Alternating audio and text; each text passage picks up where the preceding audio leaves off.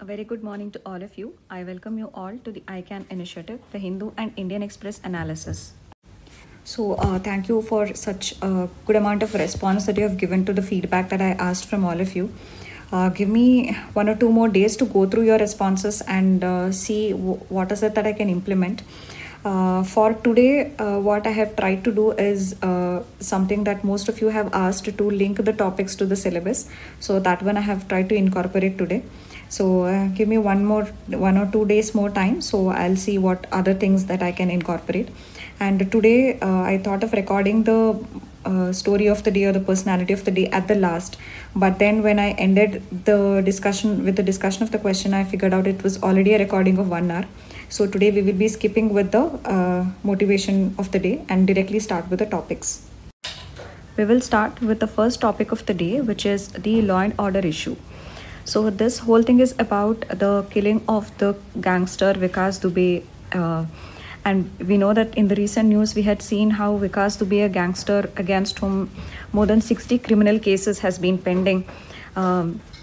So he and his members had killed nearly 8 policemen in Kanpur. And after that, the most recent news is that Vikas Dubey has been now killed in an encounter. So this article, these editorials were mostly focused on how among the police there is an increasing tendency, or there is a growing culture of encounter. So there is this encounter culture that is seen among the police, and this whole editorial discussion about that.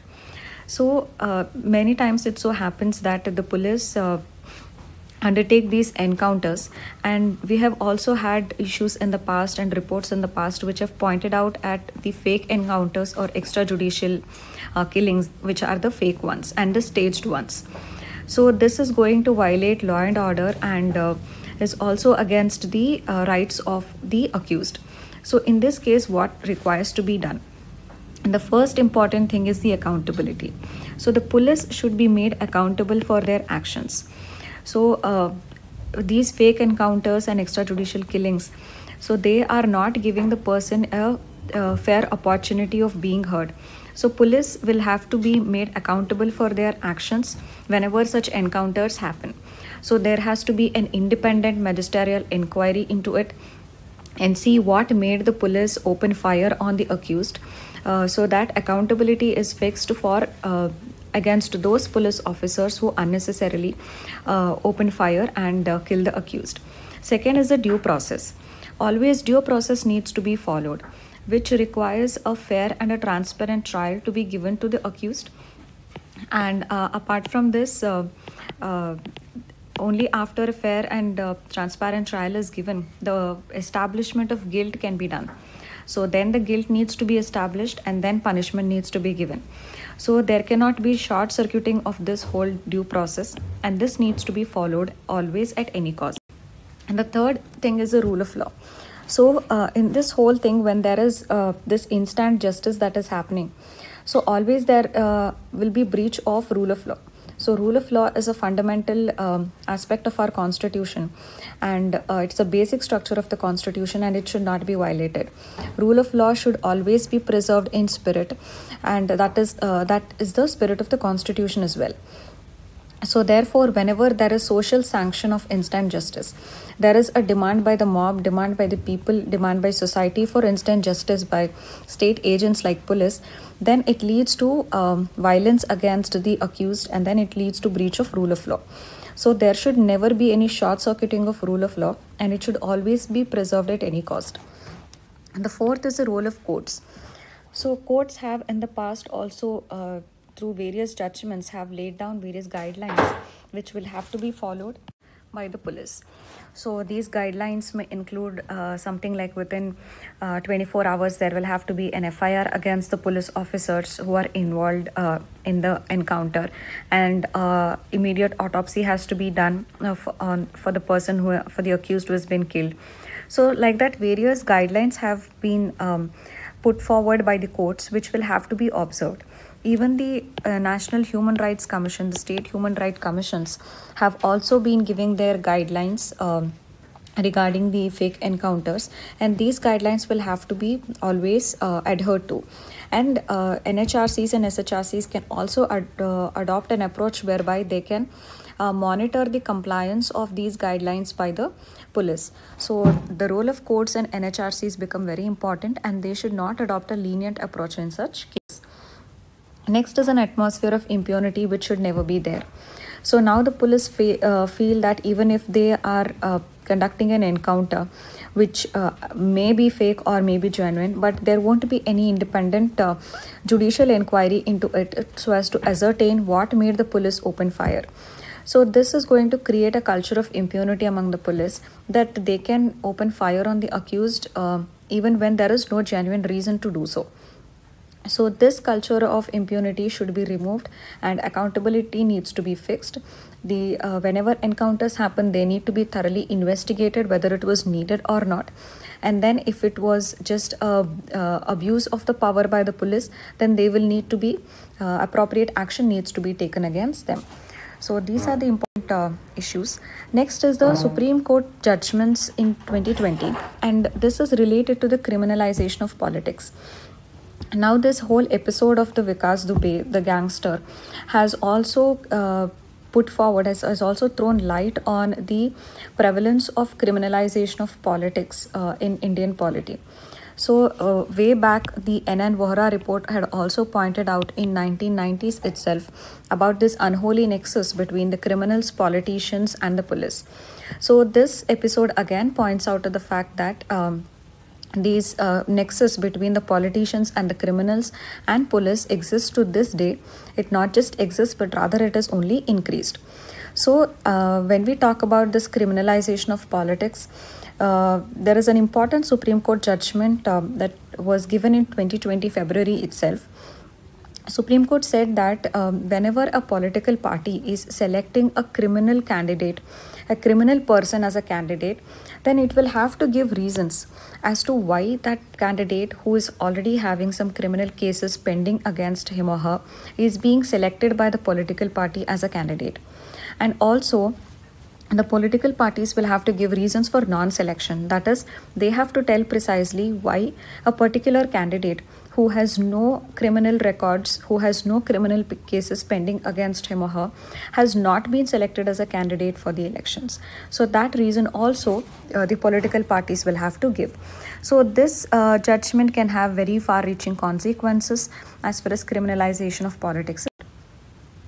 So apart from the Supreme Court judgment, there is also a 2009 Andhra High Court judgment. So this judgment, again, it told that whenever any encounters happen, then there has to be a mandatory FIR that will be registered against the police. And after this FIR, it should be a judicial magistrate who would decide what the next step would be. So after every encounter, there has to be a mandatory registration of FIR against the police officers, and then the judicial magistrate will have to decide the next step. So this was told by the Andhra High Court in a 2009 judgment.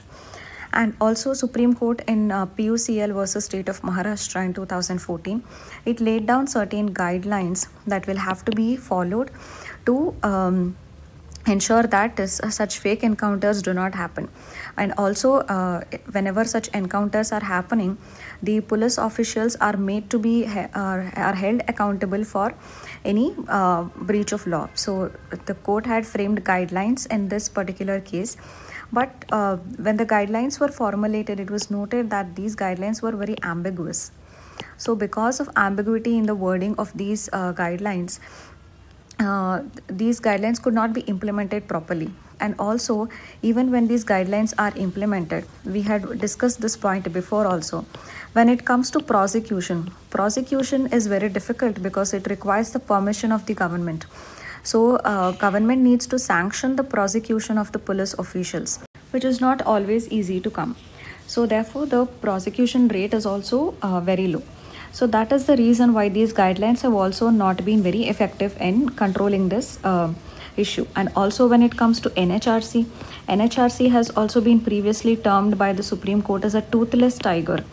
So this again means that even when NHRC is taking up some issues, whatever its recommendations are, they are just advisory in nature and they are not binding in nature.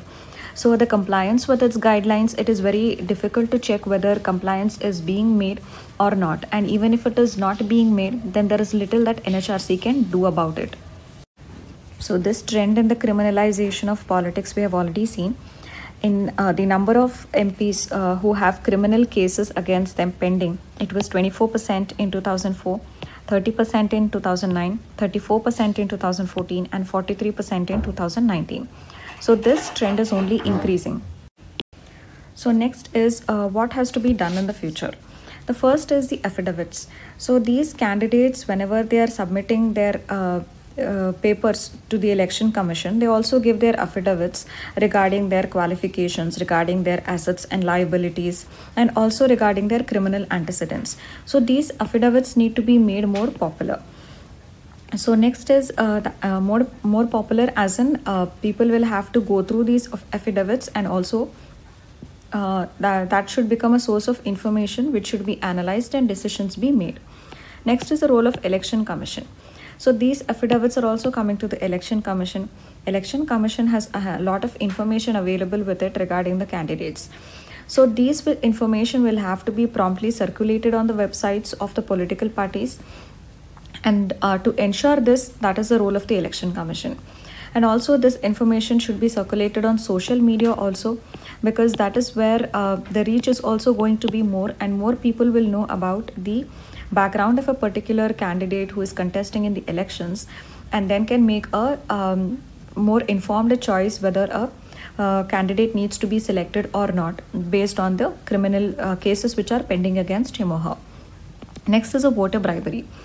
This is very important because we need to create awareness among the voters that if a particular political party or a candidate is bribing them for their votes, then they cannot be trusted. So this change is slow to come by, but it can come. So therefore this constant voter awareness campaigns need to be done. So this was the 3 way forward that was given in the editorial. Now we'll move on to the next topic, which is the criminal laws reform. So the other day we have already discussed that now a committee has been set up by the Union Home Ministry for reforming the criminal laws. So these criminal laws include the Indian Penal Code, the Code of Criminal Procedure, Indian Evidence Act, and all these. So all these acts have been our colonial legacy, and it's high time that with the changing society and the changing nature of crimes, we also overhaul our criminal laws. So this committee has been set up by the Ministry of Home. This was as part of the news. But then now that this committee has been set up, several lawyers, several jurists have voiced out their concern regarding this. So let's see what are all the issues associated with this. First is related to the time frame. But before that, let me just tell that the previous topic that we discussed regarding criminalization of politics, that comes under GS paper 2 under the electoral reforms and the RPA Act and all the other electoral reforms. So it comes under the topic of electoral reforms that requires to be done. Now we are talking about the criminal law and the reforms that are needed. So that again comes under the criminal justice system, which is again comes under your GS2 paper. So now we come back to this committee which has been set up for overhauling the criminal laws. So several lawyers, advocates, and activists have now voiced concern over the setting up of this committee. The first thing is regarding the time frame. So the time frame that has been given to this committee is very less, and therefore the concern is that will it be able to properly scrutinize all these laws and be able to come up with meaningful changes that needs to be made in these laws. Second is the scope of these committee. The scope of the committee is also is considered to be less. So because of the time frame, that the less time that is being given to it is also doubtful whether wide consultations with the public can be held or not. So these laws, whenever we are going to reform it, it will need the consensus of the entire society. The public needs to be consulted on the kind of reforms which are needed. So these wide public consultations are not going to be possible. These public consultations won't be possible much, not just because the time which has been given to the committee is less, but also because now we are in amidst a pandemic. So people getting together and people having that much of a time and space to be able to discuss and deliberate upon this is also less because of the other worries in the country, like the pandemic. So pandemic has occupied the attention of many people, and the resources are being diverted for the pandemic. So therefore, whether people will be able to contribute from diverse backgrounds to overhauling the criminal laws at the time of the pandemic is again another issue. Next is the ambiguous mandate. When you look at the mandate of this committee, it says that it has to reform the criminal laws in the country, make it more effective and efficient, and so that it ensures the safety and security of individual, society, that is community, and the nation. And for an individual, it ensures the constitutional values of justice and dignity. So when you look at this mandate, the mandate seems very vague, very wide open to multiple interpretations. So this ambiguous mandate is another matter of concern regarding the setting up of the committee. Next is the role of Law Commission. So Law Commission is already there, and Law Commission has also been entrusted with the task of reviewing the laws presently which are there in the country, and recommending any amendments needed or recommending any new laws which needs to be introduced. All of this is usually the role of the Law Commission. So it is not clear why Law Commission has not been entrusted with this task to see what reforms are needed in the criminal laws, and why a separate committee is being created for this. The next issue is a lack of diversity. So when you look at the composition of the committee, you see that it's an all-male committee, first of all, and these committee members are also Delhi-based. So therefore, there is a lack of diversity when it comes to the composition of the committee itself. So the representation of women members is also very important, because a lot of crimes in the society also happen against women. And also we need people from diverse parts of the country to be able to bring their own experience and diversity in the crimes in their regions. So this lack of diversity is another issue in the composition or the membership of the committee. So therefore, what should be the way forward? Way forward is that whenever we are looking to overhaul the criminal laws, so which are again multiple in number, the IPC, CRPC, Evidence Act, and so many things, it needs to be more inclusive. So we need to adopt a more inclusive approach while we are reforming these kind of laws. And to adopt an inclusive approach, we need to build a wide consensus in the society. So the wide consensus need to be built on various issues like how to speed up the trials, which are now very slow. How do we protect the witnesses? Now witnesses are being harassed and threatened. And how to improve the investigation mechanisms. Now many of the investigations fail. They don't reach the conclusion. So it doesn't lead to proper prosecution. Then how do we eliminate torture from the prisons? So these are various things on which we need to widely deliberate and consult, and then come to a consensus. So these are the various issues on which we need deliberation and consultation. And this whole process of deliberation and consultation can help us develop a wide consensus, and also adopt a very inclusive approach at reforming the criminal laws. So this has to be our way. Next is the need for the fiscal council. So this fiscal council, we will analyze what is the need of the fiscal council. So first we will talk about the origin. So the fiscal council was first recommended by the 13th Finance Commission, and even the 14th Finance Commission had endorsed the same. And even the FRBM review committee, which was headed by N.K. Singh, had also recommended that there has to be a fiscal council. Now let's see what will be the objective of the fiscal council. So first, even apart from India, the IMF data says that nearly 50 countries have in the world have established fiscal councils that are successful, not so successful, or unsuccessful. So over 50 countries have this arrangement of the sort of fiscal council. Now what is the objective of fiscal council? First of all, it's going to be a permanent body. So permanent body it will be, and then it's going to do assessment. Assessment of what? It will independently assess the government's fiscal plans, and see if every country is going to have its own macroeconomic objectives. That is, what should be the limits of the inflation, fiscal deficit, and all that. So it is going to make an assessment of the fiscal plans of the government against the parameters of macroeconomic sustainability. Next is publicity. So whatever assessment it is going to make of the government's fiscal plans, it is going to put that into a report, and this report is going to be put in the public domain. So this will help the fiscal council to ensure fiscal accountability of the government.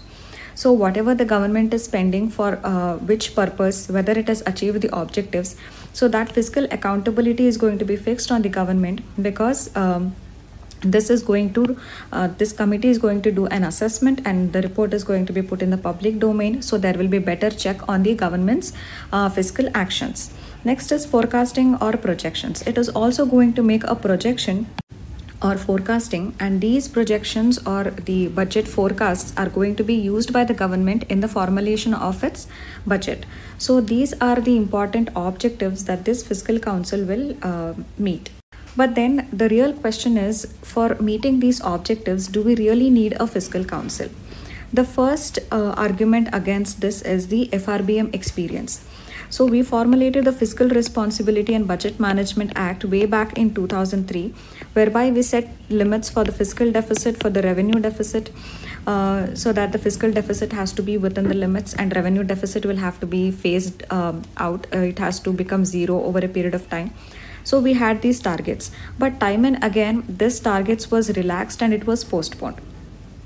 So FRBM Act says that government will have to conform to these targets, and whenever it fails to conform to these targets, it also has to explain and give reasons as to why there is a deviation from the target that has been set.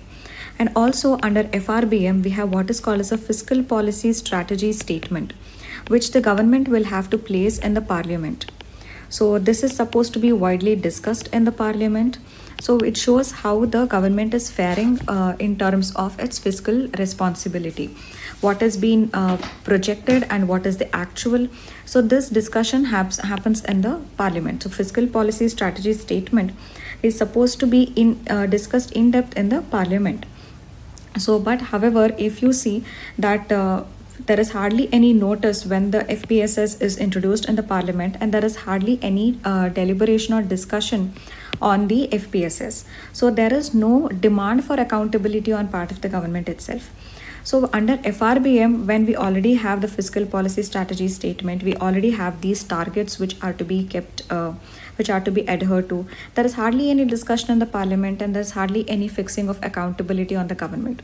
So what makes us think that where FRBM is failing, the fiscal council will be successful in this? So whatever targets the fiscal council is setting is going to be adhered to, and fiscal council, whatever report it is giving out, then that is going to be discussed in the parliament, and accountability is going to be fixed. So what makes us think like that? So FRBM experience has itself shown that this whole thing has failed. Then why are we creating another new bureaucratic body where we are just expanding the bureaucracy? We are creating just another permanent body, an elaborate one which has an extensive mandate for this task. So how is that going to be different, and why is that going to be more successful compared to FRBM? The second is the macroeconomic forecasts. So the fiscal council is going to make some macroeconomic forecasts, and this data or these projections which are made by the fiscal council are going to be used by the Ministry of Finance in formulating its budget. But what if the Ministry of Finance decides to use some other data from some other source? Already we have the Central Statistics Office, the Reserve Bank of India. All of them also give their own forecasts regarding growth and other macroeconomic variables. These organizations also give their own forecasts. So not just these organizations, many other private and public, even international agencies give their own forecasts. Then first of all, why are we here assuming that the data that is given by the fiscal council is going to be more credible than the data and the forecasts that are provided by the other agencies? That is the first thing about the credibility of data. And second thing is, if finance ministry is using the data provided by the fiscal council, Then tomorrow, if something goes wrong, if the estimates go wrong, then the finance ministry will directly shift the blame to the fiscal council. But if finance ministry is using its own data, then at least it can be held more accountable for being not so precise on the estimates. But if it relies on the data of fiscal council, and if the estimates go wrong, then it will shift the blame on fiscal council. So this is the second issue regarding macroeconomic forecast. Third is the creative accounting. So it is said that the government often resorts to creative accounting. So even now, the government does resort to creative accounting sometimes, which means just dressing up the accounts to show that the health of the country is more sound. For example, the government may show in its accounts such that the expenditure may be postponed to the next fiscal to show that the expenditure was less. So all these tactics may be adopted by the government to show that the financial health of the country is more sound. So that is called as creative accounting. So even now creative accounting happens, and the Comptroller and Auditor General of India, the CAG audit, is going to check that. So if this mechanism of CAG audit has lost its effectiveness to check the tendency of creative accounting, then we have to fix this. We have to strengthen the CAG audits such that the tendency of creative accounting is curbed. So rather than increasing the power of this CAG audit, we are trying to create another costly bureaucratic structure. So this is only going to increase our expenses on this bureaucratic structure. Rather, what we can also do is just strengthen and fix the weaknesses in the CAG audit so that the creative accounting can be checked. So this is another possibility which can be done rather than setting up a new fiscal council, which will just end up creating another bureaucratic structure. So what should be the way forward? This editorial was written by former RBI chairman Subba Rao. So you can quote Subba Rao as a former RBI chairman and the way forward that he has given. So he says that under the CAG can form a 3-member committee, and this 3-member committee will scrutinize the budget presented by the government, and it will make a report which will be put in the public domain. The CAG is going to provide all the secretarial and the logistics support to this 3-member committee. So once the public report on the fiscal stance of the government, on the fiscal performance of the government is put up in the public domain, and the 3-member committee has completely scrutinized the budget and the report is made public, then the committee can also be wound up, and this report then CAG can again scrutinize this report, and this report can be scrutinized and discussed in the parliament, and the fiscal responsibility and accountability can be fixed on the government. So for that, this can be the starting point. If we feel that this is becoming more successful, we can think of creating a more permanent body rather than winding it up. So as an experiment, as a pilot phase, we can set up, we can have this kind of a setup and check it out whether it is working for us or not. So now on to the next topic, which is cooperative federalism. So first of all, when we talk of cooperative federalism, which we have also previously covered in ICANN videos, so we say that the 14th Finance Commission, so the 14th Finance Commission recommendations which were accepted in 2005, it increased the devolution from 32 to 42%. So that is 42% of the central pool of taxes is going to be devolved to the state governments. So this was heralded as a milestone in the cooperative federalism, because now the states have more devolved funds with them and they have been given more fiscal autonomy. But several other things have also transpired which has raised questions on this concept of cooperative federalism. So we will have a look at them. First is the tax devolution. So it says that the tax devolution to the states have been in fact less than the 14th Finance Commission projections. So whatever projection has been made by the 14th Finance Commission regarding 42% of devolution, but the actual devolution has consistently been lower compared to the 14th Finance Commission projections. Next is the GST again. So GST again snatched away from the states their right to tax several things. So the states have also lost their several parts of their tax kitty, now has come under an integrated goods and services tax. So even under this, this again was given as an example, as a milestone in the cooperative federalism, where the states have surrendered their rights to tax in the interest of one nation, one tax. But in this, when it comes to the GST collections, the GST collections have also been lower than the expectation. For 2018-19, the shortfall in the GST collection was 22% when it was compared to the projections. So for 2018-19, whatever was projected to be the GST collection, but the actual collection was 22% shorter than that. So this is related to collection. Next is the delay in the compensation. So when the GST was introduced in the initial years, the state would lose some amount of their revenue because they are transferring their right to tax on several subjects. So the center got the cooperation or won the cooperation of the states by promising to the states that whenever there is any revenue shortfall or there is going to be a revenue shortfall, and the states are going to get their compensation for a period of 5 years from the implementation of GST, so that any shortfall in the revenue, there will be this compensation for the states. But there has been a delay in the compensation that the center owes to the state also. For instance, in December 2019 and January 2020, the center owed the states nearly 35,000 crore. But this compensation due was only paid in the month of June, which there was a delay of 5 months. And also it was during this period that the states was also facing the increasing curve in the pandemic, and they needed more assistance and monetary resources. So, but still the compensation was delayed, and this leads to a lot of financial crunch in the states and their ability to properly and effectively respond to the pandemic. So this delay in the compensation issue has also there. So the issue is the imposition of the cesses.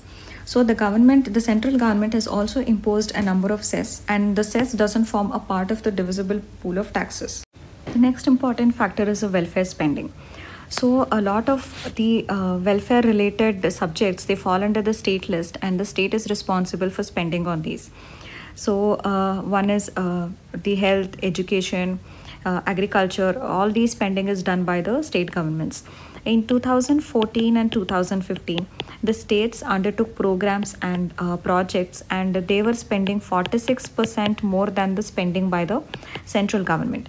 But now states are spending 64% more than the central government on various of these schemes and projects. So the welfare spending of the states is also more. So it is because of this, again, we feel that there has to be more parity between the center and the states when it comes to their financial autonomy, and also the broader concept of cooperative federalism. Next is the fiscal deficit limits. So even the fiscal deficit limits for the states under FRBM, the center has increased that limit from 3% to 5%.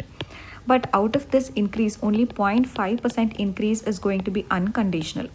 But the remaining 1.5% increase in this fiscal deficit limit that the states can avail is dependent on the states fulfilling certain reform measures. So this includes the power distribution companies, which has to be privatized, then the urban local bodies increasing their level of revenues. So on all these reforms, this limit of 1.5% is available for the states.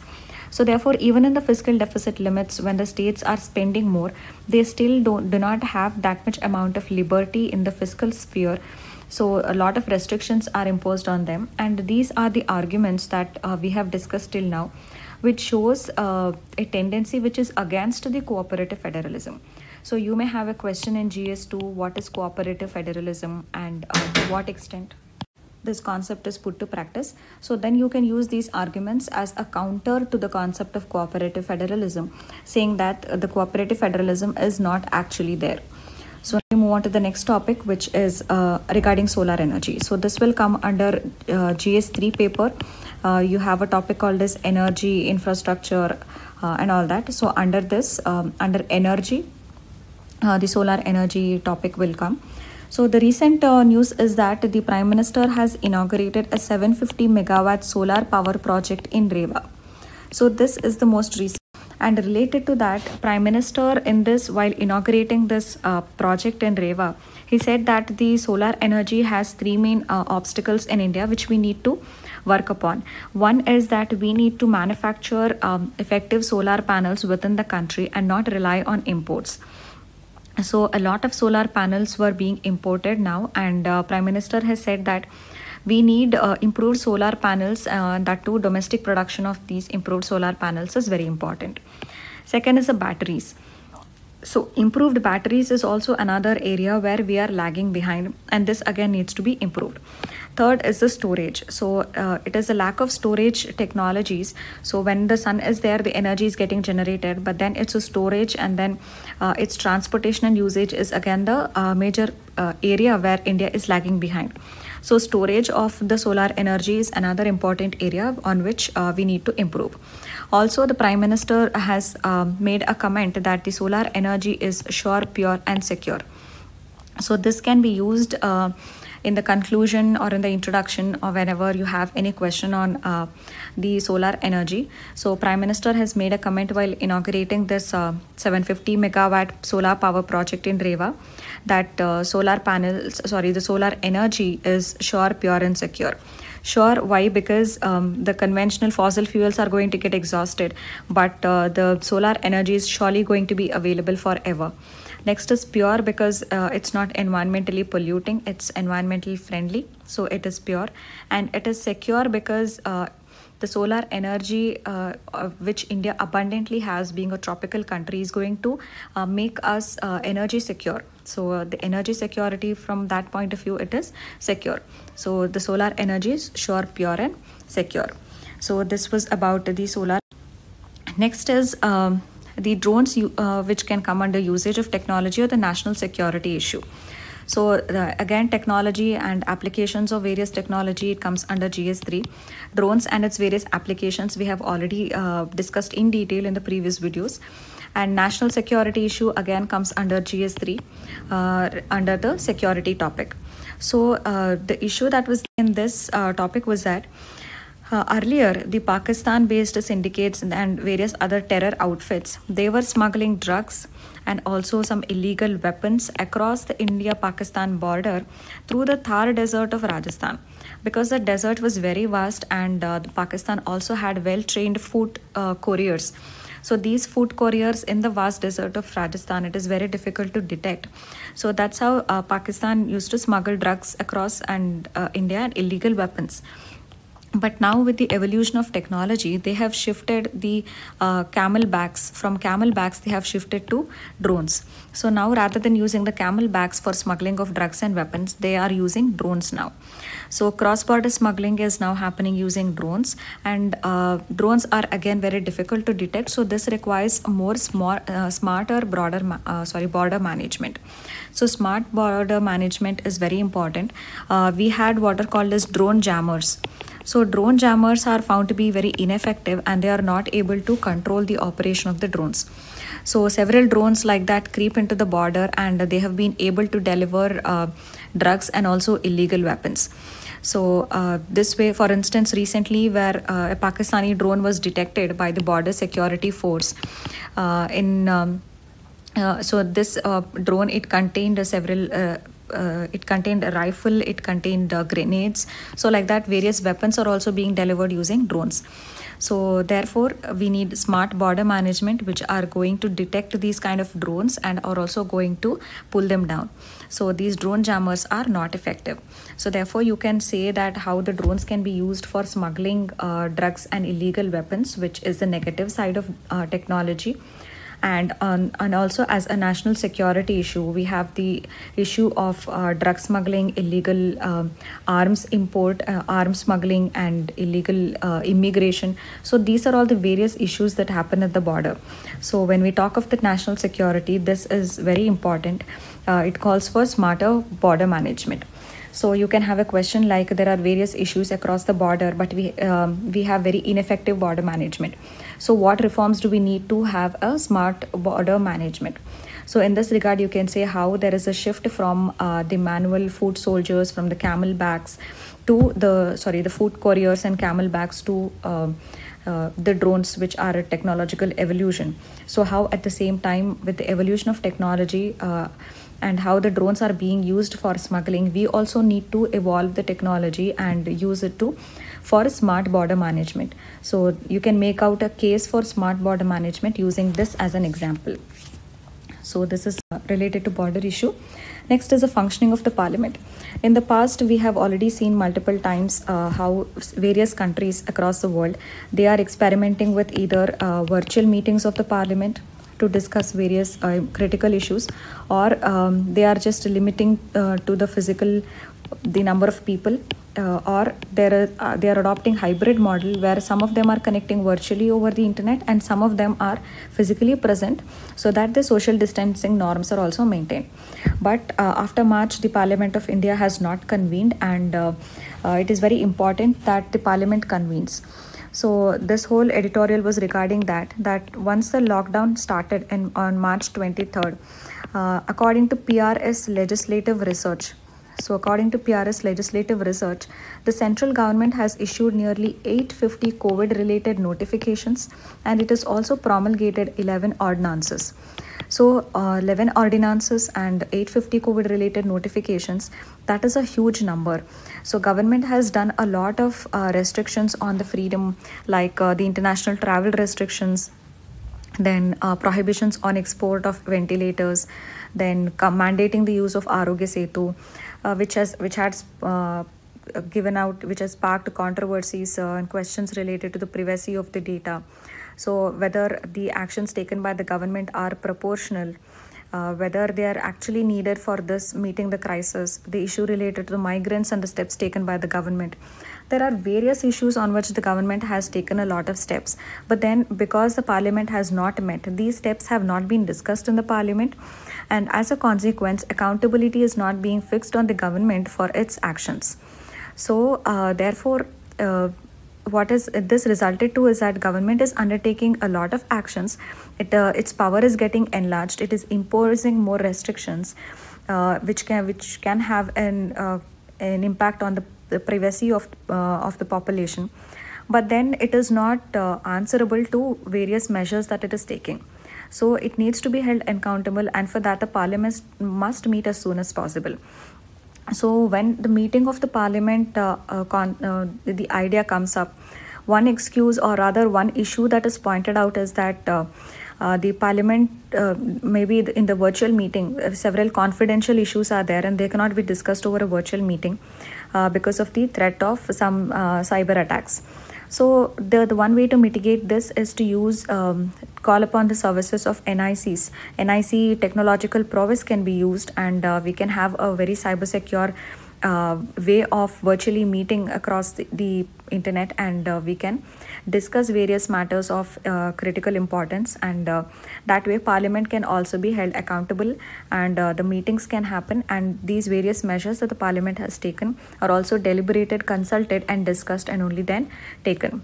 So this is regarding the functioning of parliament. Next is the role of e-commerce. So this is an example in Karnataka where the Flipkart has this platform called as Samarth platform. So under Samarth platform, Flipkart, it usually partners with several local artisans and weavers and craftsmen, and allow them to sell their products online. So under this Samarth platform, the Flipkart has signed an agreement, an MOU with the Karnataka government, the Department of MSME, Mines and under Government of Karnataka. The two have signed an MOU. So under this, various artisans, craftsmen and weavers of Karnataka will be able to sell their hallmark products, and this will increase first the customer base for these sellers, these traditional artisans and weavers. It will increase the customer base because these online platforms, the e-commerce platforms, have a wider reach. So it is going to give them new business and trade opportunities for these segments. And thirdly, it is also going to thrust the Make in India because it is going to spur domestic manufacturing, because these manufacturers, these traders and weavers are going to find new market and new customers. So under the Samarth platform, the Flipkart is going to provide incubation support, It is also helping these weavers and artisans in cataloging, in marketing, and also in the account management. So in all of these things, warehousing support is also being given by Flipkart through the Samarth platform. So this you can use it as a role of e-commerce in the role of e-commerce, how e-commerce can play a role in the country. So in this, its role in enhancing the market reach and penetration for these poor weavers and artisans, and thereby promoting the traditional art and craft, is also one important role that the e-commerce plays. So the role of e-commerce in development can be used, and this comes under GS3, where you can talk about e-technology. So under that e-technology, also you can talk about e-commerce, which is the application of e-technology. So you can talk of the Samarth platform. So you can have a full-fledged question on e-commerce itself, that what role are they playing, what is Government of India's policy towards e-commerce, and what modifications are needed. So this is a very, e-commerce is one topic which is always in news, so you have to prepare that. So you can talk of Flipkart's Samarth platform. So next is freedom versus security. So in this, basically what it talks about the recent ban of nearly 59 Chinese apps by the government, and government has also been using Section 69A of the Information Technology Act, whereby certain websites can be blacklisted or banned by the government, and access to such websites can be restricted by the government under Section 69A of the Information Technology Act. So whether it is banning of the apps or the Section 69A, so what these things are leading to is it is restricting the individual freedom. It is restricting the freedom of an individual to be able to freely access internet. And one of the most important reasons given for these restrictions is the national security, that some particular website is compromising the national security and integrity of India. Similarly, these Chinese apps had privacy concerns, and they are also compromising India's national security. So this national security is the reason that is given for various restrictions that are being imposed this way. So in the there are several issues. First is the international conventions. India is a signatory to International Convention on Civil and Political Rights. India is also a signatory to the Universal Declaration of Human Rights. So all of these require that some basic human rights standards are preserved. So there is a certain understanding that regulation of internet or internet-based services by the governments, they will have to adhere to these basic human rights standards. So India is a signatory to these two conventions, and even while regulating the internet, it has to keep in mind that that is in consonance with the basic human rights standards. So again, imposing unnecessary restrictions will go against the spirit of these conventions. Second is a fundamental right. We have a freedom of expression under Article 19. So this is going to be violated if these restrictions are disproportionate, and they do not serve the purpose, and they are not objective. Then it is going to impinge on the spirit of Article 19, which talks of freedom of expression. The next issue is, rather than the issue, whenever some restriction is imposed by the government, usually to test whether this restriction is fair or not, a three-part test is always applied. One is the clear action. So whatever the issue is, whether imposing such restriction is the clear action that can be taken to tackle that issue. So that is the first test. Second is intrusive. So whenever any measure is or any restriction is imposed by the government, the question asked is there any other less intrusive method than this which can solve the problem? So if there is a less intrusive method than this method, then that less intrusive method needs to be used.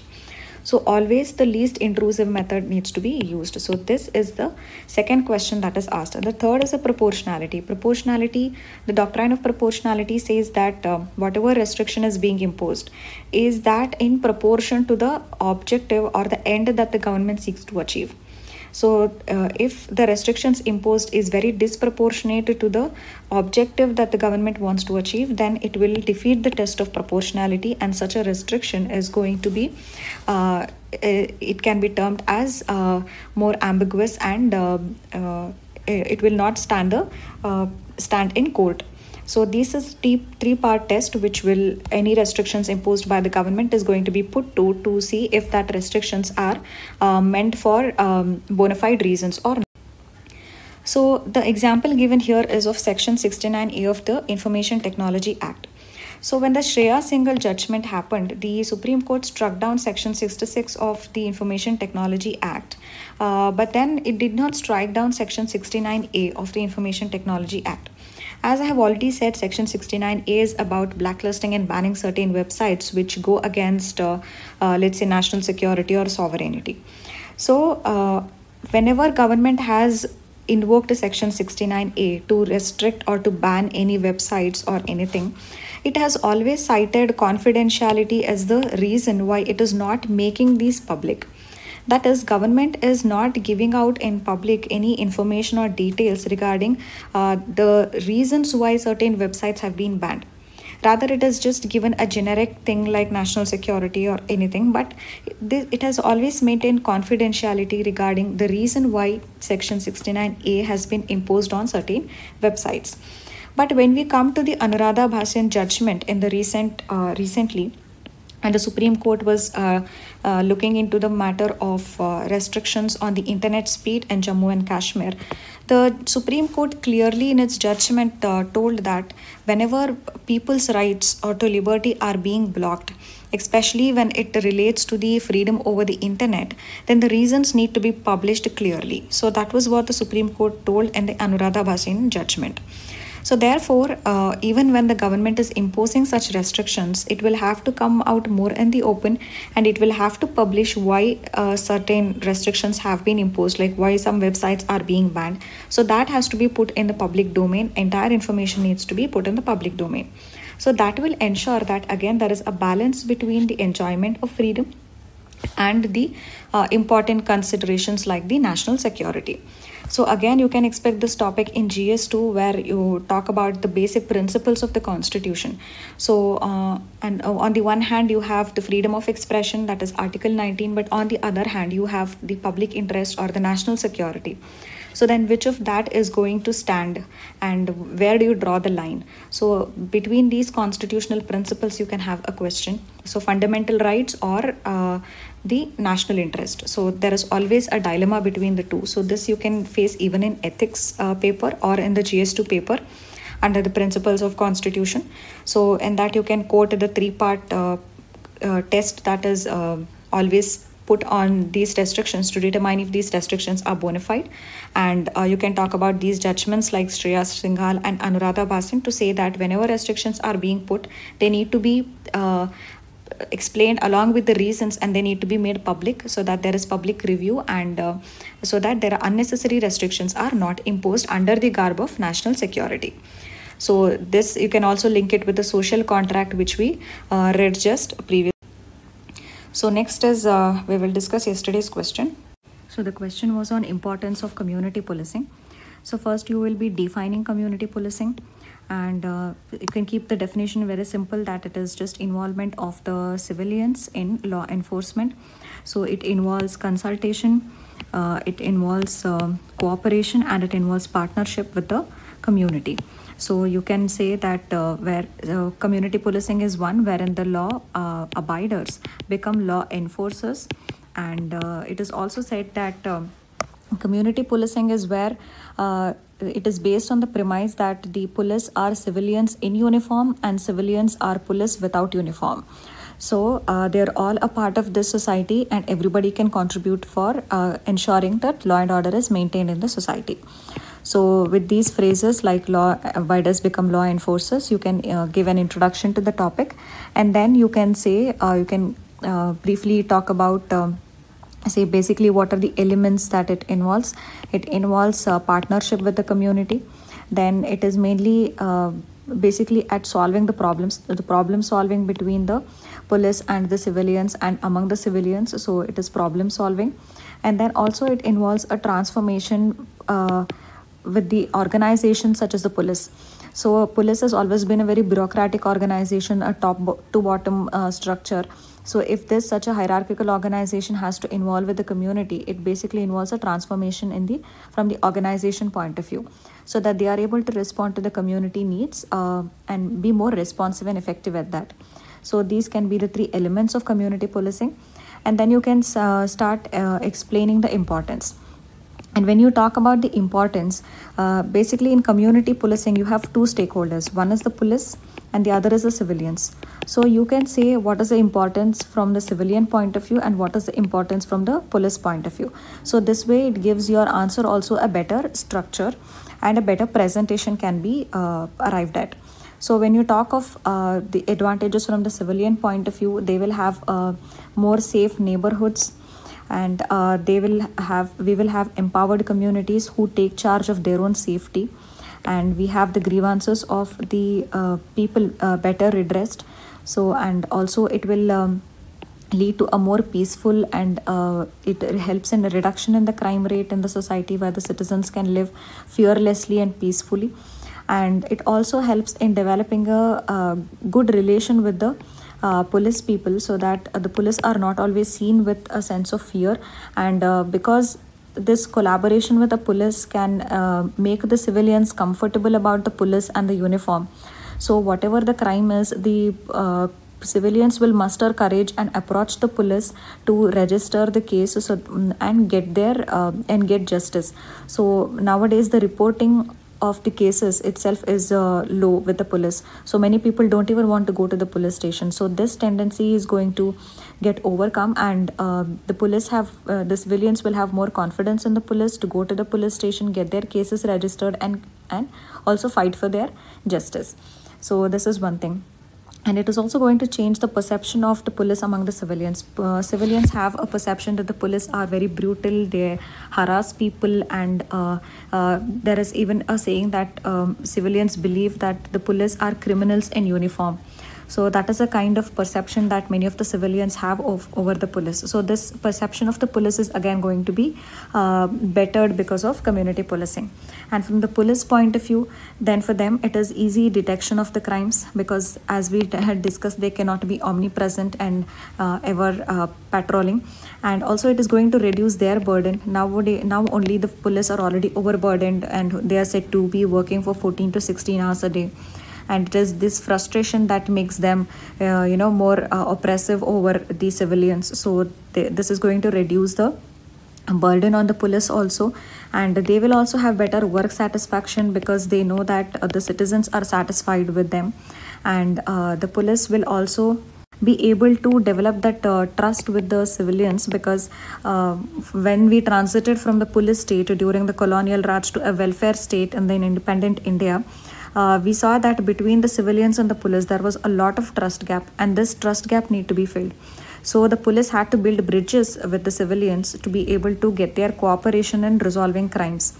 So this building of bridge, precisely that aim will be achieved through community policing. So these are the various advantages you can come out with much more advantages from the police and the civilian point of view. So it is not about the number of points that we'll be discussing. We'll also be focusing on the presentation. So you can start with these kind of presentations where you say these are the elements of community policing. Then you can use these phrases like law abiders becoming law enforcers, and also the police being civilians in uniform and civilians being police without uniform. Then you can use this categorization to explain the advantages. Then you can go on to give some examples, like the Kerala example, the Jan Maitri Suraksha in Kerala in 2008. So even because of this now, even during the COVID times, so lot of cooperation could be elicited from the public by the police. So it became very easy for the police to monitor the community, to trace the contact, to reach out to the senior citizens and spread awareness. So this became very useful for the police in Kerala due to Jan Maitri Suraksha. Then in Assam, we have what is called as the Mera Paibi. So Mera Paibi is where, see, one more important thing about community policing is it aims at crime prevention rather than, post-crime management. It aims at crime prevention itself. So in Mera Paibi also, it means torch bearers in Assam, where the women in Assam, they are going to help in improving the law and order problem. They will tackle the drug abuse among the youth. So they light their torches and they go around the basti in patrols. So they guard the entry and the exit points, and youth who are using the drugs, so that is going to be prevented because of this community policing initiative. In fact, in the past couple of years, we have seen communal riots happening in Muzaffarnagar, Shamli and all that. So there also the police had resorted to community policing, where the people from the community will give information to the police if there are any early signs of a communal violence happening, if there are any early warning signs that are there. So that the crime itself can be prevented. And also some Aman committees were formed. These Aman committees were formed where the police and the civilians, both of them were involved in these committees. They formed WhatsApp groups, and they were in constant touch, and these were also used to spread the message of peace and the essence of religion among the people, which talks about peace and humanity and equality, so that the communal violence can be tackled. And these members also cooperated with the police in passing the important information regarding what is the warning signs that are there in the community, which can later precipitate a communal violence. So with these examples, you can conclude, but at the same time, if it is a 15-marker question, you will also have to write some negatives, like what we discussed with the Friends of Police movement in Tamil Nadu. So how they were allegedly, some of the volunteers, they have had this high-handed behavior, and they were also responsible for the torture of the 2 men who were died in custody. So these kind of negative things you can also write, and then you can conclude with the way forward. So that's it. And today's question is, what is the importance of solar energy and what issues or challenges are faced in developing the solar energy potential? It's a 15-mark question for 250 words. Do write answer. That's it for today. Thank you.